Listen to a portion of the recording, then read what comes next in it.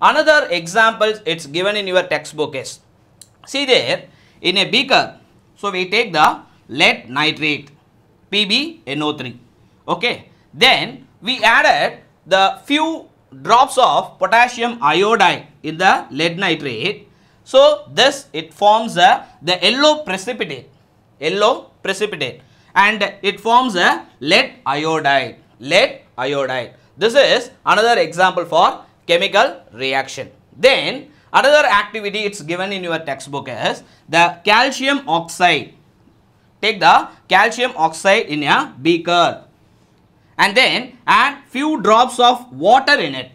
So immediately the water reacted to the calcium oxide and it formed a calcium hydroxide. And here what we observed, the bubbles formation, and also it's produced the hissing sound. And if you touch the beaker, we got the heat.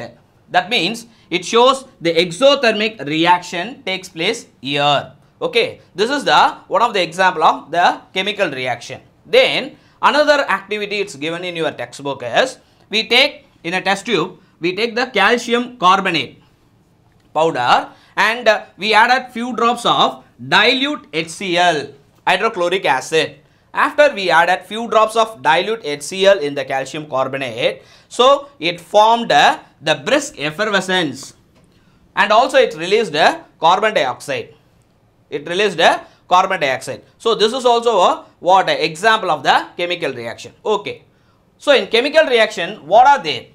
The reactants and the products are formed.